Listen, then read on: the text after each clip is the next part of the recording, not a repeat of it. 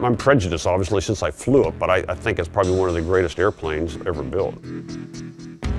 It's the world's fastest. It holds all the speed records. It goes higher than any other airplane in the world. It flew across the entire United States in 64 minutes. The SR-71 was developed for a need, and that need arose when Gary Powers got shot down in the U-2. Secret reconnaissance of Russia by high-flying American U-2 jets ended when one was downed deep in Soviet territory. The United States, they were looking for an airplane that would go higher and faster than the U-2 and be totally invulnerable to enemy defenses. If you add up the number of people who have flown it on operational reconnaissance missions only, you'll come up with 86 pilots total. This mission is classified secret. The day before the mission, the primary crew, which is a pilot and a navigator, would meet at mission planning.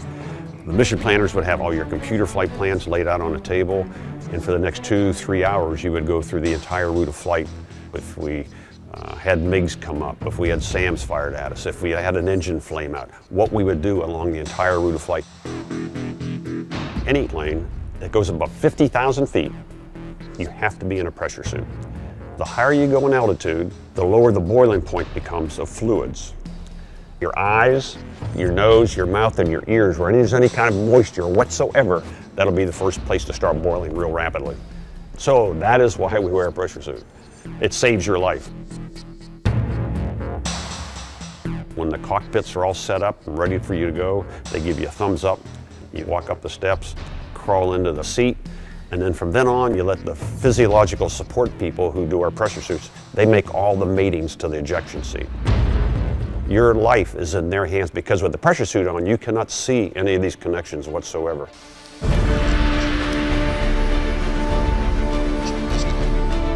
An average mission was probably 3.5 to 4 hours.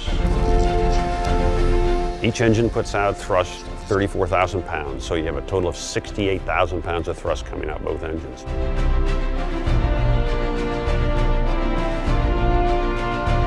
Those pointy things in front of each engine, those are called the spikes. Those spikes retract back into the inlet the faster and faster you go. And what it's doing is capturing the shock wave right at the very pointy tip of it that reaccelerates it at the back. When you're cruising at Mach 3.2, those engines are putting out 20% of the thrust. The inlets are putting out the other 80% of the thrust. The altitude we flew at was anywhere between 70 to 85,000 feet. If you look out one window to the front cockpit to the other side, you can see a very definitive curvature of the Earth, very bright in the day and very dark at night. From about 45 degrees above the horizon, the stars were out in the daytime.